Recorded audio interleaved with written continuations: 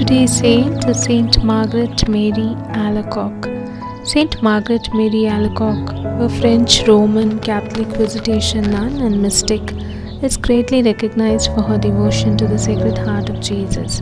She was born in 1647 in France as the only daughter to her parents. Margaret has always shown an intense love for the Blessed Sacrament and preferred silence over typical childhood play. She began practicing severe corporal mortification after her first communion at 9 years old.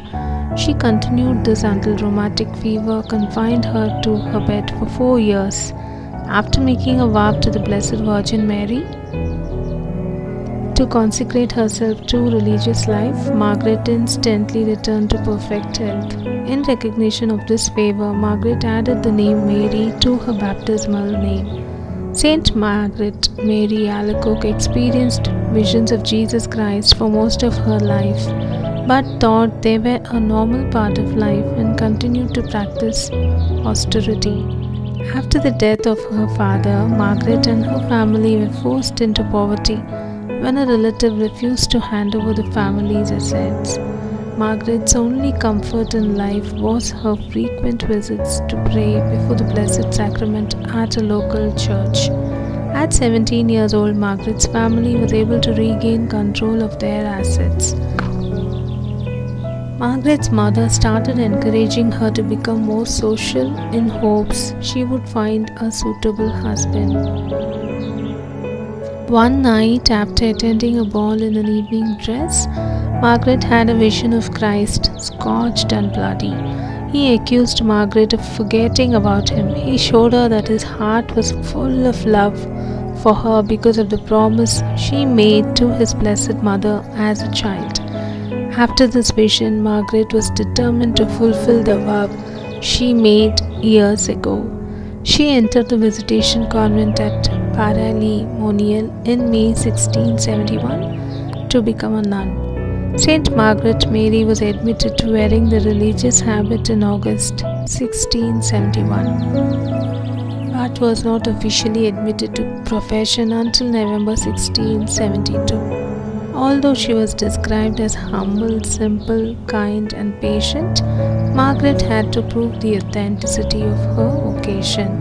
During her time in the monastery, Margaret received several private revelations of the Sacred Heart of Jesus. These visions showed her the form of the devotion, the chief features being reception of Holy Communion on the first Friday of each month, Eucharistic adoration during the Holy Hour on Thursdays, and the celebration of the Feast of the Sacred Heart. The Lord just requested His love be made evident through her. In her vision, she was instructed to spend an hour every Thursday night meditating on Jesus' agony in the Garden of Gethsemane, a practice known as the Holy Hour that later became widespread. In December 1673, Jesus appeared to Margaret Mary again and allowed her to rest her head on his heart. His human heart was to be a symbol of his divine human love. He revealed to her the wonders of his love. He explained to her that he wished to make these wonders known to all the world and that he chose her for his work. Margaret Mary convinced her superior mother, dear Saumaise, her visions were authentic. However, she struggled with convincing others of the validity of her apparitions, even those in her own community. A group of theologians declared her visions delusions and suggested she eat better.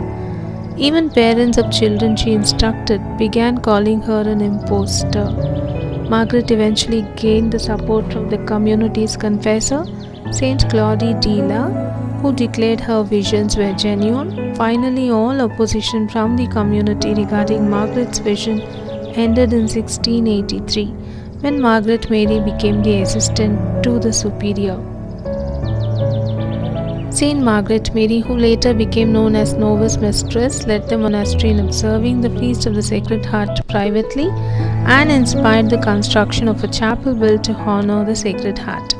Margaret Mary died a couple of years later at the age of 43 on October 17, 1690. While being anointed, she spoke the words, "I need nothing but God and to lose myself in the heart of Jesus." Saint Margaret Mary Alacoque was the topic of discussion long after death. People talked about her mission and qualities, her revelations and spiritual maxims, and her teachings on the Sacred Heart. Saint Margaret Mary Alacoque was officially canonized on May 13, 1920 by Pope Benedict XV. And in 1928, Pope Pius XI upheld the Church's position regarding the credibility behind her visions of Jesus Christ. He stated Jesus manifested himself to Margaret, and the chief features of devotion to the Sacred Heart are reception of Holy Communion on the first Friday of each month, Eucharistic adoration during the Holy Hour on Thursdays, and the celebration of the Feast of the Sacred Heart. Saint Margaret Mary Alacoque is the patron saint of devotees of the Sacred Heart and those suffering with polio and from the loss of parents. Her feast day is celebrated on October 16th. We conclude with a prayer. We pray, O Lord Jesus Christ, who didst wondrously open the unsearchable riches of thy heart to Blessed Margaret Mary the Virgin, grant unto us by her merits and our imitation of her that we may love thee in all things and above all things, and may be worthy to have our everlasting dwelling in the same Sacred Heart, who livest and reignest world without end. Amen.